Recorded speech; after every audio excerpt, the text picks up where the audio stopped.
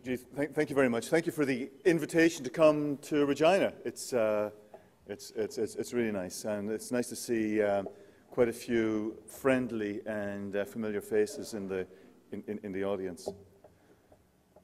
Is that vodka? It's a bit early. It's a bit early, but thank you. So I was asked to speak about clinical trials and radiation treatment. Let's see. So what I thought I'd cover, and hopefully we'll have plenty of time for questions after this is over. But what I thought we'd cover is a little bit about radiation treatment, and then focus on the whole clinical trials process. How it's done, what clinical trials are all about. Talk about some current clinical trials that are ongoing with radiation, and then look a little bit to the future, say, well, where are we going? What's in the pipeline? What are the next type of studies that might be done with radiation treatment? So, radiation treatment for prostate cancer is not new. And in fact, radium has been used to treat cancer for well over a century. Now, initially, when a new treatment comes along, it makes headlines. And what you see are some headlines from the New York Times over 100 years ago. And they sound fantastic. Cancer cured by radium. Radium is a cancer cure. Radium checks cancer in London. So there were reports coming in from all around the world of amazing cures by this new wonder treatment, radium. So, for example, in the Middlesex Hospital, we read about 32 out of 68 patients who were inoperable, destined to die, suddenly Lazarus-like getting up out of their beds and being able to go home. Now, not everybody was as enthused with these reports. And there was a Dr. Doyen, who was a famous Paris surgeon at the time.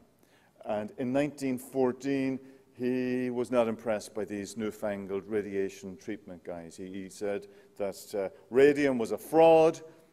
He said he figured that most physicians who urge its use to cure cancer are charlatans. He charges exploitations. And he challenged the radiotherapists to produce one single case of a real cancer cured. That was 1914. Well, fortunately, his assessment of the data was somewhat skewed. And in fact, radium and radiation treatment started being used quite extensively to treat prostate cancer 100 years ago. So prostate brachytherapy has been around for over 100 years. The first case of prostate brachytherapy was in 1909. And, the obviously techniques used were like somewhat primitive. At the start, the goal really was to get radium needles close to the prostate however possible. And one technique that was used was to stuff radium needles into the rectum, some into the bladder, and keep them there for a period of time. This was something that was done by Hugh Hampton Young daily in daily seances for 20 to 30 fractions. So a lot of work. A more interesting type of brachytherapy was developed a couple of years later, where radon gas was left in the first inch of a needle, and it was called an emanation needle. So there was radiation coming from the tip or the top 1 inch of this needle, and it would be inserted right into the prostate and left there for a few hours to give treatment. So radiation treatment of prostate cancer has a long history. Obviously, it has evolved significantly since then. And radiation treatment is currently used quite a lot. In fact, about 60 to 70% of men who have prostate cancer will end up having radiation treatment of some type or another. There are two main uses of radiation. One is to treat advanced cancer that has spread, and it's a really effective treatment for relief of pain in bone, or for obstruction or bleeding or blockage of spinal cords, major issues for men at the end stage. But in particular, where it's mostly used is in a high dose to actually cure the cancer and ablate the cancer. So it's usually given in daily treatment over several weeks, and the reason being that this helps us to maximize the chance of cure, and by giving a little bit every day, healing occurs in the normal tissues, so allows the amount of side effects to be minimized. However, there's a challenge, because the amount of radiation we need to cure a cancer is often close to what's called the tolerance dose of the surrounding tissues. So in order to get in enough radiation dose, we have to be very clever, using some new high-tech techniques to get enough radiation to the cancer, but yet spare the normal tissues. The two most common types of radiation are external beam, where it's given from the outside, or brachytherapy, where the radiation is given from the inside. The outside radiation is usually given by a machine such as this, which is called a linear accelerator, and the patient lies on the couch of the machine, and very high energy X-rays are shown and are used to treat the cancer. The machine moves around from different angles, targeting the cancer. So modern external beam radiation seems to have evolved into a lot of letters. Okay, so the modern way of giving radiation treatment is using what's called intensity modulated radiotherapy, or IMRT. A newer form of this is called VMAT, and these techniques are becoming widely available and probably standard way of giving external beam treatment in Canada today. There are other ways, tomotherapy, cyberknife, and what's interesting, which I'll touch on in a moment, is stereotactic body radiotherapy, SBRT, where very large doses of radiation can be given from the outside in a few fractions. And another group of letters, IGRT, where image-guided radiotherapy, which is all part of the package. So modern treatment with radiation involves using one of these techniques to deliver the radiation, and at the same time making sure that the target is in the crosshairs of the beams, using what's called image-guided radiotherapy. Regardless, the first step when someone is going to have radiation for the prostate, or any part of the body, is to do a CAT scan. And on the CAT scan, we can see very nicely the internal anatomy of the patient. So from the CAT scan, we're able to see where the prostate is and where the neighboring organs that we need to avoid are, the bladder and the rectum in particular, and then come up with a way to deliver the radiation where we wish. And the current standard of care for delivering external beam radiation for prostate cancer is this thing called IMRT, or intensity modulated radiation therapy, where instead of just using flat beams as we did in the past, the beams are made up of little pencils of different intensity. And the gantry, or the machine, moves around as the patient lies on the couch, and the intensity of the beam changes constantly, enabling very precise delivery of radiation right into the prostate and minimizing the radiation elsewhere. So it is one of the more precise ways we have of targeting the prostate with high doses of radiation, and is much better than previous methods using what were called 3D conformal techniques. Hand in hand with this is we need to make sure the prostate is in the right position every day, so a modern radiation machine also has an onboard imaging device which allows us to see every day while treatment is being delivered exactly where the prostate is. So the patient lies on the couch, this machine does a twirl around identifies where the prostate is in that particular moment and will adjust the beams and adjust the position of the patient so that the prostate is lined up, again, minimizing the chance of any collateral damage to other organs. One of the more, an interesting development in terms of technology is robotic radiation treatment. And a few centres in Canada have this device, which is called a cyberknife. So this is, in fact, a robot which delivers a radiation beam from this gun.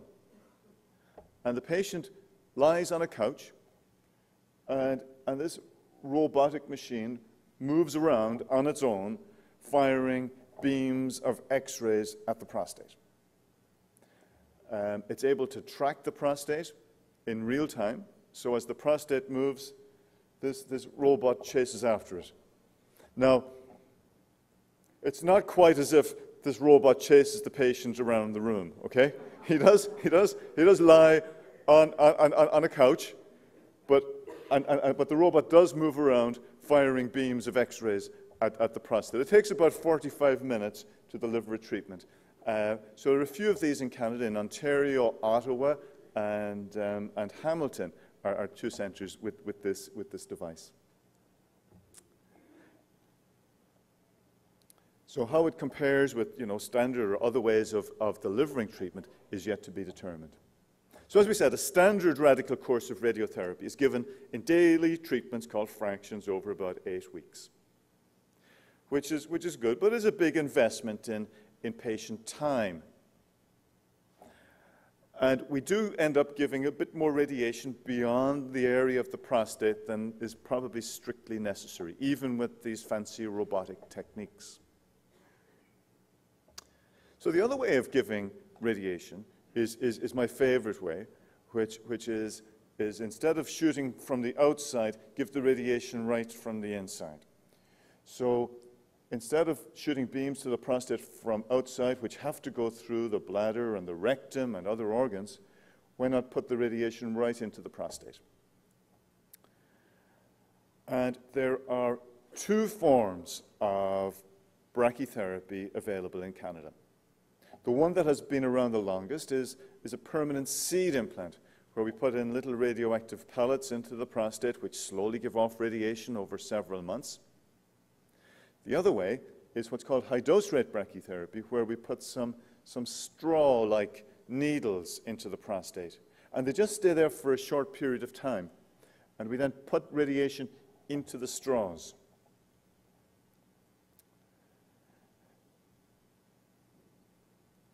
Seed brachytherapy, it's an outpatient procedure. This is my colleague, Dr. Loblaw, hard at work. We get the patient in. He's under some type of anesthetic, either a general anesthetic where he's knocked out, or a spinal anesthetic where everything is frozen. And in a procedure that lasts about 30 minutes, we implant some radioactive pellets into the prostate. And here's an X-ray showing these little white seeds that are implanted in somebody's prostate. So a patient goes home, usually about 2 hours after the procedure is done. And we see him back usually a month later, or the month we check to make sure that the seeds are all well positioned, the radiation is going exactly where we want. We do a CAT scan, which will show us the prostate, and you may be able to make out these green seeds in the prostate, and we work out exactly where the dose is going, and you can see that it's usually very, very tight around the prostate. So it's a way of giving a big dose of radiation right into the prostate, which is very good for cancer that's confined just within the prostate.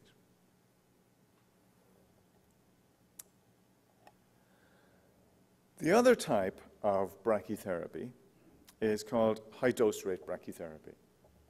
And again, it's done in the same room as the seeds. The patient comes in, he's positioned in the same manner.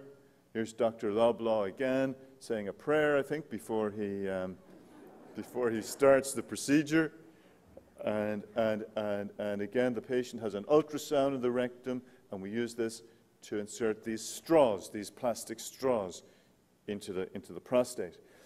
The whole process is very interactive because in the operating room we have a whole team of radiation oncologists, physicists, radiation therapists to help us do this and to help us target the prostate. So these are the sort of pictures we see. We see this is an ultrasound of the prostate, and this is a view from the front of the prostate. This is a view from the side, and what you see on the side is the bladder's up here. This red thing is the prostate. This is the urinary tube or urethra as it runs through, and we have these needles that we've inserted, these plastic straws that we see in the ultrasound that we've inserted right in the prostate. Patient's asleep, he doesn't mind. So once we've got all the needles in place and we have a suitable plan, instead of individually placing seeds in the needle, we hook up these plastic straws to a radiation treatment machine, which under robotic control sends a very hot radioactive pellet one by one down these different needles. So it goes down the first needle and might spend a minute in the first needle. It might go to one position for 2 seconds, somewhere else for half a second, somewhere else for 1 second, and by varying exactly where it stops in each of these needles and for how long, we get the radiation dose that we want. So we end up giving, again, a very big dose of radiation very quickly to the prostate. So we give an ablative dose of radiation in about 10 or 15 minutes to the prostate. Once that is done, we take everything out. We take all these needles out, wake up the patient. He goes to the recovery room, and the first thing he usually says is, "When are we going to start?" Okay? So it's a nice procedure. It takes about an hour and a half usually in the operating room to do. Patients home a couple of hours later. So why do we have these two different techniques? Why not just one? Well, they're used slightly differently, and the seeds are usually used for sole treatment on their own for men who've got lower risk disease, so cancer just within the prostate, so low risk, lower Gleason score,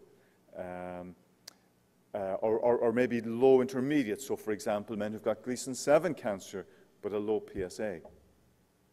Whereas HDR, or high-dose rate brachytherapy, is most commonly combined with external beam radiation to treat more aggressive cancers. So we usually use HDR to treat the Gleason 7, 8, 9, and 10 cancers, those that have got high PSA to start with, or those that are locally advanced at diagnosis. Interestingly, the side effects are less with HDR, and the reason is that the radiation is given so quickly, whereas with the seeds, the side effects occur over the few months while the radiation is being given. And an advantage, HDR is cheaper because we hang on to the radioactive pellet. There's only one pellet. We use it again for the next guy. Whereas when we're doing seed brachytherapy, the patient walks out with all our radioactive sources in his prostate, okay? Whereas we hang on to it with the HDR. So it works out cheaper for a program to have HDR than seeds. So where do all these treatments fit in? So just to remind you, and this is, I'm sure, really common knowledge, is that not all prostate cancer is the same. Prostate cancer really is a spectrum from low-risk cancers that are picked up incidentally and seem to grow very, very slowly, may never cause problems, or cancers that are aggressive, high-grade, even at diagnosis, with a high propensity to spread. So we try to put patients into risk groupings which help us predict how this particular cancer is going to behave. We don't do this perfectly, but what we try to use are factors such as PSA, and we divide it by less than 10, 10 to 20, or greater than 20, the stage of the cancer and the Gleason score, using a fairly simple matrix like this to separate men into those with low, intermediate, and high-risk disease, although our separation, as we were just saying at the table, is far from perfect. But we use these classifications or categories to try to help us figure out for that particular patient, what might be the best approach. And for low-risk patients, we can treat them with radiation, either brachytherapy on its own or external beam. When it becomes, as the cancer becomes a little bit more aggressive, we might start combining different treatments. And when we're dealing with high-risk cancer, we may end up giving external beam plus brachytherapy plus hormones as maybe the best way to treat these. And we'll touch this again in a moment. But, you know, having said that, there's so much we don't know. We don't know for sure that brachytherapy is the best way to deliver radiation. There's a lot of work at the moment looking at what's called hypofractionated radiation. So instead of giving the radiation over 8 weeks, could we just give it in 1 week? Could we just get away with giving 5 fractions using some of these new fancy techniques and robots and things? How do we combine radiation with other newer treatments that are coming online? Some of these new agents, some of these older agents like hormones, chemotherapy, but some of these newer agents, newer drugs that are developed and just hitting the market. Can we use these in combination with radiation to improve results? And there's a huge amount of questions with technique and technical factors about how best to deliver the radiation. Can we combine it with radiation sensitizers? How about just treating part of the prostate with radiation? Focal treatment. How about hyperthermia? Is this something we can use as well? So, because we've got so many questions, how do we answer them? Well, this is where research comes in. And, you know, we look on research as being basic research that a lot of people think about when they think about cancer research, clinical research and translational research, which is sort of a link between these two things. Now, basic research is what a lot of us think about when we think about a cancer researcher. We think about somebody in a lab with a microscope or a mouse. And so, you know, the typical studies and typical things that people do would be investigate factors that cause cells to grow. So look and tease out the molecular mechanisms that cause cancer cells to grow and to interact with each other and to spread. So often the researcher will end up growing these cancer cells in a dish in the laboratory and then doing some experiments on these cancer cells. Like this is a nice picture of a cancer cell in a laboratory. It doesn't look particularly like anything you might see in a human, but this is what the basic researchers work with. So grow cancer cells in test tubes or in experimental animals. This is a very well used creature called a nude mouse that unfortunately for him can be used to implant some of these cancer cells, and they actually grow quite nicely under the skin of these nude mice, and a lot of basic research is done with these poor guys. And you know, after a lot of work, the basic researcher is going to come up with these sort of diagrams, which for example, would help us figure out, you know, some of the steps involved in regulating how cells grow and look at factors that influence them. And the next step then is to say, well, are there ways when we can intervene with this cell cycle? Are there ways we can block various parts of it to treat cancer? So this is basic research, and that's what a lot of lab-based work involves, and the end product of a lot of lab research is something like this, understanding and teasing out mechanisms of growth of cells and stimulation, and trying to figure out ways to intervene here. Of course, while mice and man have a lot in common, as Robbie Burns noticed some time back, there are differences. And just because you know, this cancer behaves in a particular way under the skin of the nude mouse doesn't mean it's going to behave the same way in someone's prostate or in a human. So this is where clinical research is required. It really takes the research done in the lab and tries to make it relevant to what we're doing in the clinic. So clinical research is research with patient volunteers to help answer questions in the clinic. Okay, so substance X is great in the lab at stopping these cancers from growing. It works great, it cures lots of mice. What about in the humans? Can we safely give it to the human? And is it going to work? So this is where we find out the pros and cons of new treatments. We can also use it to compare different established treatments. So for example, should I have prostatectomy or radiation treatment for my prostate cancer? How many times have I heard that? And the way that we try to answer some of these questions is through clinical trials. So clinical trials have three phases. So the first phase in a clinical trial, when we've got a new compound or a new treatment, is to say, well, is this safe in humans? Sure, it's safe in mice, but we don't really care about mice. Is it safe in humans as well? So a phase 1 clinical trial is asking the question usually, is this new treatment or drug safe? And it will investigate, for example, how the body handles these different substances. Maybe it's the first time it's been used in humans. In radiation, an example would be, well, can we deliver radiation in a new manner? We talked about SBRT earlier, where we're giving treatment in a very condensed fashion.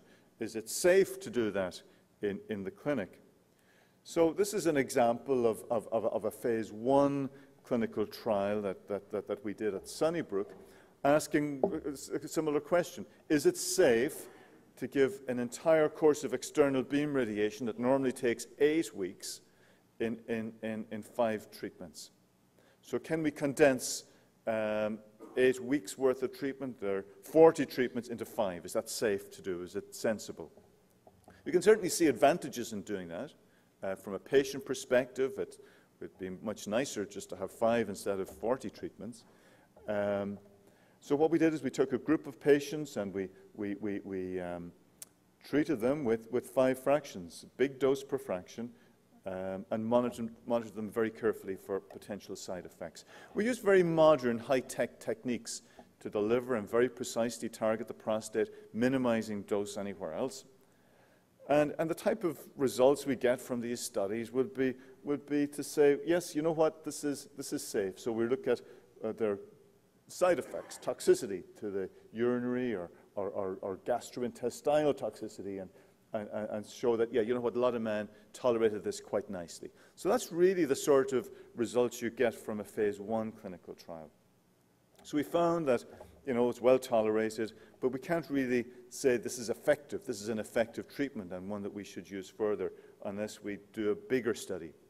So the next step is to do a phase 2 clinical study, where we're asking the question, how effective is this treatment in a group of patients who have cancer? So these are larger studies than phase 1 clinical trials, and it also allows us to find out a little bit more about the side effects of treatment. And an example of this would be our high-dose rate brachytherapy study. So we saw what high-dose rate brachytherapy was, and there seemed to be a lot of evidence that combining this with a short course of external beam was a very effective way of treating intermediate risk or higher risk prostate cancer. The problem is there was no consensus on what the best treatment schedule might be, and usually multiple brachytherapy treatments were given. So we asked the question, can we get away with just giving one high-dose rate brachytherapy treatment and a shorter course of external beam radiation? So we defined a group of patients that we wanted to test this on. So these were men who'd have what would be called intermediate risk disease, Gleason 7 cancer, PSA under 20. And we had a few other parameters. None of them could have hormones, and obviously they had to agree to volunteer for this clinical trial.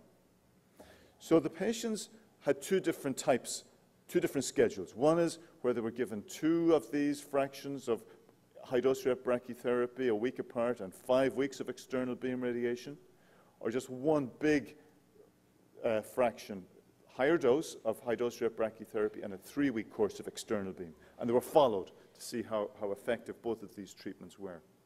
And our hope was that the shorter course would be every bit as good as the longer course.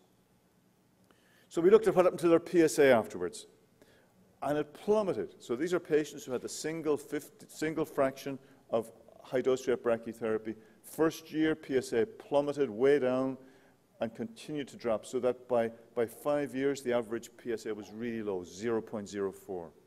So suggesting that this is a very effective treatment for the cancer. And in fact, this was absolutely identical to what we saw when we give 2 of these smaller fractions of high-dose rate brachytherapy. At 5 years, the disease-free survival was 95 to 98%, which again is very encouraging, showing that these treatments are very effective for men in this particular population group.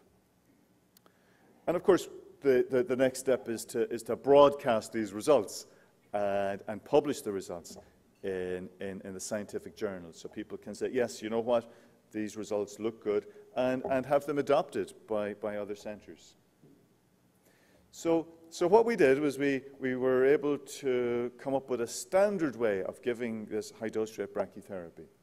So single treatment with high-dose rate brachytherapy and a short course of external beam has become the standard way of treating men with intermediate-risk prostate cancer in many parts of North America, and indeed in many parts of Europe as well. Now, we still don't know. This is better than high-dose radiation alone, or some of these newer robotic ways of giving external beam with SBRT. And another question is, well, how about giving high-dose brachytherapy on its own? Do we really need the external beam as well? Because others have published really good results with high-dose rate brachytherapy on its own without the external beam. So this is from a colleague of mine, Jeff Dumanis, and he showed that the disease-free survival after high-dose rate brachytherapy on its own was 97%. So really high results with high-dose rate brachytherapy on its own. However, the high-dose rate brachytherapy was given not in 1 or 2 treatments, but involved several treatments, usually 4 or 6 treatments, which is not that convenient. So what we would really like to do next would be to see if we can get the same really good results with high-dose rate brachytherapy on its own, without external beam radiation, given in just 1 or 2 treatments. And this is a phase 2, what's called a randomized phase 2 clinical trial that we've put together, and we are hoping to get underway fairly shortly in Toronto. We're also looking at a lot of other areas. We're looking at using some advanced imaging. We'll treat the whole prostate with high-dose rate brachytherapy. Maybe we could just target selectively areas of cancer. So another area of research we're working on is combining the ultrasound during the brachytherapy procedure with MRI to help us identify areas of cancer. So that instead of having to treat the whole prostate, maybe we could just focally ablate or get rid of the areas of cancer that we see and identify on MRI. So what we're doing is we're taking special MRIs to help us identify where the cancer is. Take these into the operating room and use these combined with the ultrasound to just treat part of the prostate. So we have an ongoing clinical trial in this setting for men who've got recurrence after external beam, and we're just treating areas of cancer within the prostate.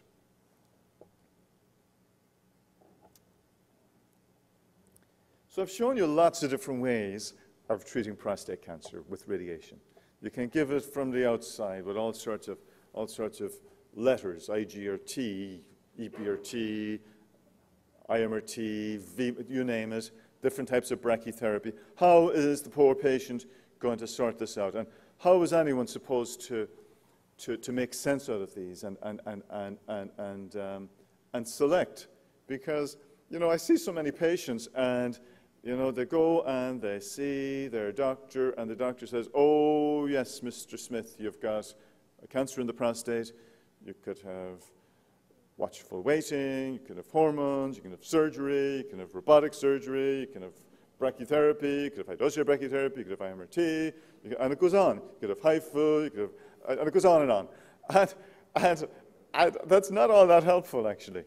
I'm sure you've seen this, and you've seen patients, and I get, guys, you know, because like we do encourage men to take ownership of the decision, become informed, but you know, they end up being informed of 20 different ways of doing something, and it's very difficult to weigh these up. Like, how do you advise the patient? How do you say, well, you know, this one maybe you shouldn't really have, you know, whatever it is. Colonic irrigation to treat your advanced prostate cancer. Maybe I'd suggest something different. So it'd be nice to be able to put some science to this. And it'd be really nice to have good scientific data that actually compares the different treatments. So rather than one person saying, should all have surgery, someone else saying, should all have brachytherapy, someone else saying, should all have IMRT or SBRT or robotic cyberknife, whatever. Let's just look at all the data. Unfortunately, we don't have good data to look at, and this is one of the problems.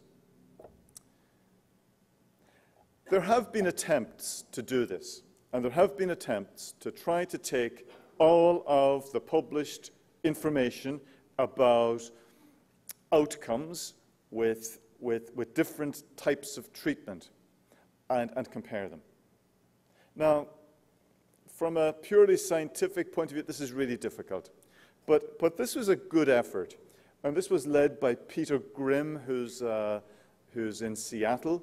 And what he did was he put together an international group of prostate cancer experts, including radiation oncologists, surgeons, pathologists, so well-known international experts.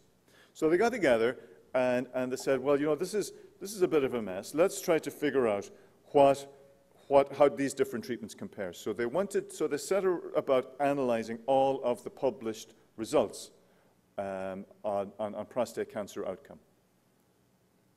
So they wanted, first of all, to have minimum numbers of patients reported. They had some criteria for which studies would be included. And they all agreed, yeah, this is what we want. So they then published their results in this sort of format. So they wanted patients to be categorized by risk groups. So it's no point comparing low-risk patients treated with surgery with high-risk patients who've had external beam and saying, oh, the surgical patients did better. Of course they do better.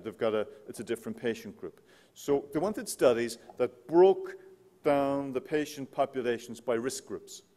So you could look at all the studies that's reported outcome for low-risk prostate cancer, treated by different modality. And they present them in a kind of a nice way. So each of these color spots represent a different reported study, clinical trial in the literature. And the number refers to that particular study in the appendix. So for example, number 6, for example, would be a report looking at surgery, so radical prostatectomy, and this would report that for low-risk patients in this particular clinical trial, at 10 years, the disease-free survival was about 65%. Okay? And pick another one. So this green would be, external beam, and it would show that in this particular clinical trial, at 5 years, the disease-free survival was 80%. And these circles are statistically generated ovals around the outcomes. So not perfect, it's not randomized, but it's probably as good as we have, and it's a good way of summarizing what's currently in the literature. So these purple dots are patients treated with brachytherapy. And certainly there's a perception that the brachytherapy patients are certainly doing well. So for example, number 24 here would be 12-year disease-free survival of well over 95% in patients treated with brachytherapy. So certainly looking at this, you might say, well, if I've got low-risk prostate cancer and I want to treat it, certainly brachytherapy looks like a pretty good way of doing this in terms of long-term outcome. Same thing for men with intermediate risk disease. So remember, these are patients who've got Gleason 7 cancers, PSA under 20, a bit more advanced. Same procedure. So again, these green dots are external beam, and this study just reported a 40% disease-free survival at 8 years for these patients, which isn't very good. So you'd say, well, maybe external beam radiation on its own isn't ideal. The red again would be surgery. But look what's up on the top. It's these brachytherapy dots. And so just to explain, so the colors don't project all that well, but these purple ones refer to external beam, seeds alone. These ones are seeds plus external beam, and these yellow dots here are high dose rate brachytherapy. And again, you see they all do pretty good. High-risk patients, same thing. Again, we can look at all treatments because all reported treatments were included in the paper. And again, there's certainly a perception that these purple and blue and yellow dots, which are external beam plus seeds, or external beam plus seeds and hormones, or HDR, do certainly as well as the other treatments. So you know, we look at this and we say, well, this is really interesting. It certainly suggests that patients treated with, if we're treating patients with radiation, brachytherapy should certainly be part of the equation. For high-risk patients, the best reported results come from series which use external beam, seeds, or HDR, and hormones. But of course, these are all just phase 2 studies. And strictly speaking, we can't scientifically compare these, even though it's very suggestive. So this comes us to phase 3 clinical trials, where we try to compare outcomes of different approaches in a scientifically rigorous fashion. Now, this is the most difficult of all clinical research to do. But it's the most informative, because it will tell us, once and for all, which treatment is better. So we may compare 2 new treatments, or more often we compare 1 treatment, a new treatment with an older standard treatment. So patients are randomized to 2 or more different treatment arms. So for example, they could be randomized to radical prostatectomy or brachytherapy, and follow them up and see, well, is one really better than the other? Because each person entering into the clinical trial would have an equal chance of getting either arm. But these studies are difficult to do. They involve large numbers of patients and long follow-up, and they're really expensive to undertake. The questions asked are usually the difficult ones, and despite great efforts and funding being available and the question being scientifically important, sometimes they just fail to accrue. And 2 examples of this recently would be the START clinical trial and the SPIRIT clinical trial. So these are phase 3 randomized clinical trials that started. They were led by Canadian investigators, Juanita Crook for START in particular, and Laurie Klotz for SPIRIT. And the goal really to find out once and for all which of two treatment strategies might be better. So START was a comparison of active surveillance with immediate treatment. So men with low-risk prostate cancer, they'd be told, you know what, we're not sure how best to treat you, which is true. Active surveillance seems a very good option, but upfront treatment is also a good option. So let's randomize to either arm. And in 10 years, we'll know if it's safe or better to do one approach versus another. But of course, from a scientific perspective, that's a very good question to ask. But from a patient perspective, it's not as attractive an option because patients do have problems with this concept of being randomized and letting the coin or the computer decide which treatment they're going to have. Another example was the SPIRIT clinical trial. And this was a study comparing radical prostatectomy with brachytherapy. This was started over 10 years ago. And if it had been successful, we would now have really high-level evidence that one of these approaches was better than the other. But again, it's a very difficult sell for patients, even though it might be scientifically very valid to ask patients, would you be randomized to either prostatectomy or brachytherapy, especially when they're told about the different side effects and how much is involved with each approach. So we don't actually know these answers.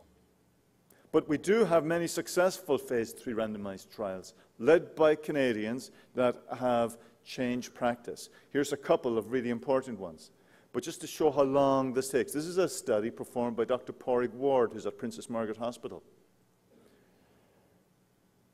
He asked the question, for men who've got high-risk prostate cancer, should we use radiation treatment as well as hormones? Now, he first asked this question 20 years ago, because 20 years ago we didn't know the answer, and he started doing this clinical trial 20 years ago, and only last year the results were finally ready. So 20 years to get the answer. So long process, long time, a lot of effort, a lot of cost to find out that, in fact, radiation is a good thing. So this is the results of the clinical trial. So the top curve are patients who had radiation and hormones at the start with locally advanced prostate cancer. And you can see that about 90% of them are alive at 7 years. Whereas if they did not have the radiation and were treated with hormones alone, only 70%, where's the number? 79% of them were alive at 7 years. So the addition of radiation at the start improved survival. But it took like 20 years of work to get these curves. So the study has shown and changed practice that even old school radiation treatment can improve survival, and we shouldn't manage patients with hormones alone who've got high-risk disease. Another really important question was in men who develop a rising PSA after initial treatment, and we're going to use hormone treatment, should we use the hormones continuously or intermittently, off and on? Certainly using it intermittently has advantages because the patient will only be on hormone treatment for a shorter period of time. 8 months at a stretch and then off, and then if the PSA starts rising again and reaches a trigger, we start again with the hormones. There was some laboratory-based evidence that this would be a good strategy, but we didn't know if it was safe to do in humans. So Dr. Crook again and Dr. Klotz undertook a randomized clinical trial comparing these two different approaches, published just last month in the New England Journal of Medicine. And what it showed, no difference. So whether men were treated with continuous hormones or intermittent hormones, there was no difference in their chance of survival subsequently. So this has caused a lot of us to use intermittent hormones with some safety, as opposed to our previous continuous hormones. Now, these big phase 3 randomized clinical trials require a big organization to do. The biggest organization for radiation clinical trials is the Radiation Therapy Oncology Group, the RTOG. This is a US-based group. It has funding from the National Institute of Health. This is the website, and they actually have quite nice information about, for patients, about what sort of clinical trials are ongoing. The mandate of the RTOG is to explore new directions in radiation therapy, do quality of life research and translational research. So to take a lot of these laboratory basic science questions and test them out in the clinic. And there are a number of RTOG studies currently open. We're looking at different strategies for patients with low-risk disease. Can we do hypofractionated external beam? Should we add hormone treatment to high-dose radiation for men with intermediate-risk disease? Should we radiate the pelvis? Should we add in some new agents as well as radiation when we're treating these patients? And there are a number of clinical trials looking at different strategies for men who have high-risk cancer or recurrent disease. This last one is kind of interesting because it uses a type of radiation called systemic radiation. So instead of external beam or brachytherapy, what if you inject a radioactive substance like chemotherapy? And if this radioactive substance can go through the body and selectively target the cancer. So samarium is bound to a substance that goes to areas of bone metastasis. So supposing we give this early on, could this actually treat and seek out very early cancer in the bone? So that's the concept, and that's the question that's being asked here. So we'll just maybe move on. So we talked about that radiation can also be used for patients with metastatic disease. It's used for relief of pain, for patients who've got cancer in bone. But as in the RTOG study, one question is, could we use early radiation to bone to prevent the subdevelopment of prostate cancer in bone? Now, this is what we don't want to see. Okay, this is what a bone scan looks like of somebody who has metastatic prostate cancer.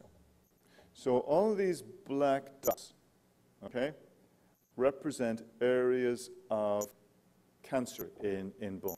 More specifically, they indicate areas that the injected substance goes to.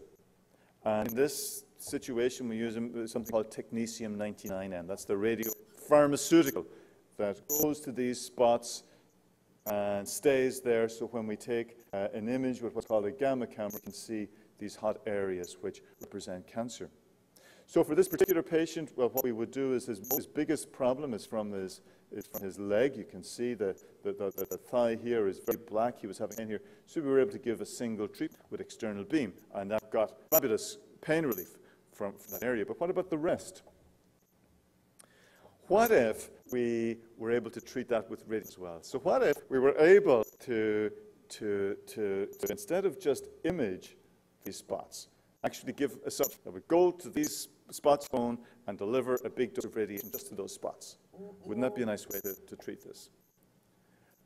So this is something that we've been doing for a while. Now the problem is that agents that have been available up to now, strontium-89, samarium, because in addition they do go to these areas of the bone. They do, and the radiation dose there.